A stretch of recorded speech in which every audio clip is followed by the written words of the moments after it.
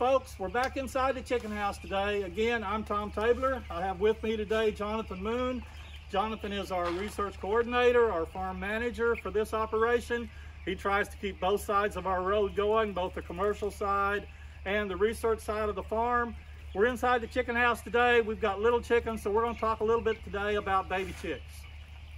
All right, well, in a commercial house, the work starts actually before the chicks show up. One of the most important things, you want to get your house cleaned up, ready for the next flock, wash fans, whatnot. Whenever you're setting your house up, which these birds are a little bit older, they're getting close to about 14 days old right now, so the house looks a little bit different than it would on day one. When we're placing baby chicks, before the birds show up, one thing we like to do, we keep a good routine of cleaning our drinkers out. We run stuff periodically through the flock, and then between flocks we will flush and sanitize our lines. The day baby birds show up, we flush again. When we're setting up, we will have feed trays down the lines. We'll flood those feed trays.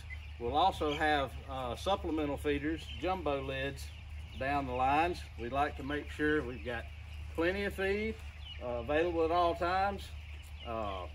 The light, we want to make sure we've got the brightest light possible. We typically will run between 5 and 6 foot candles. That gets that bird up and moving. We'll run 24 hours of light for the first week.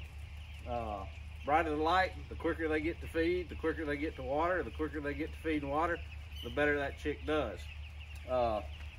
Starting 24 hours before the birds show up, we like to make sure we get a good preheat.